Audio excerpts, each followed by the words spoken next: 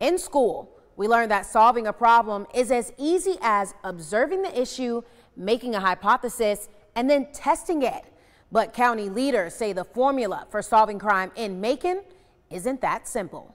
It's not an exact science. Catherine Dennis is the president of the Community Foundation of Central Georgia. Right now, the organization plays a central role in Macon's violence prevention plan. You may know it as MVP. We had to do something that people killing each other, that's not good. Using a 3-year, $2.5 million grant from Bibb County, the foundation decided which local organizations would receive funding to try to create change. We want to hear from you on some issues you have, but more importantly, some solutions. That was Mayor Lester Miller almost 2 years ago at one of the first community forums aimed at reducing violence in the city. The forum called on Maconites to bring their ideas to leadership. Using those ideas and beliefs, a community-led strategy was designed. What we heard from the community was that mental health, activities and programs for our youth,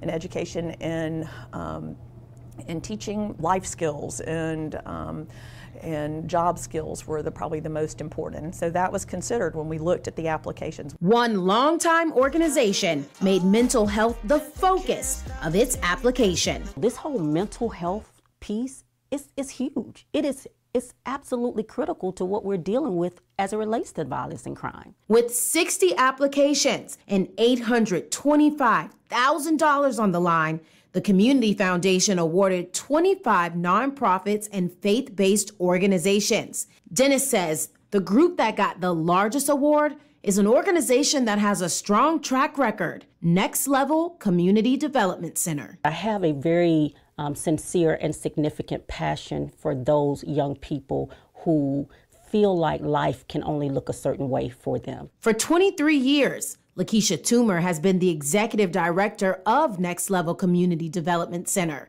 It's an academic-based after-school and summer program that's focused on prevention. All type of prevention services, alcohol and drug abuse, gang violence, mental health, sex education. The free program is for those who fall 150% below the poverty level, specifically those living in neighborhoods run by Macon's Housing Authority. According to census data, about 25% of people in Macon live in poverty. Next Level received $90,000 of MVP funding. The group used the money to start providing mental health counseling. One of the factors the Macon community said has a big impact on violent crime. It's a lot of anger in a lot of the kids nowadays. Audrey Andrews believes more people should be open to discussing their mental health. In the past, she's spoken to a counselor, and now her daughter Ava is seeing one because of Next Level. I really never thought much about counseling or anything until they had brought it up, and my mom brought it up to me. Ava has been talking to a licensed counselor for weeks for free. She says it's already made a difference for her, and she thinks counseling could benefit everyone, especially other teens. They be going through a lot that a lot of people don't know about.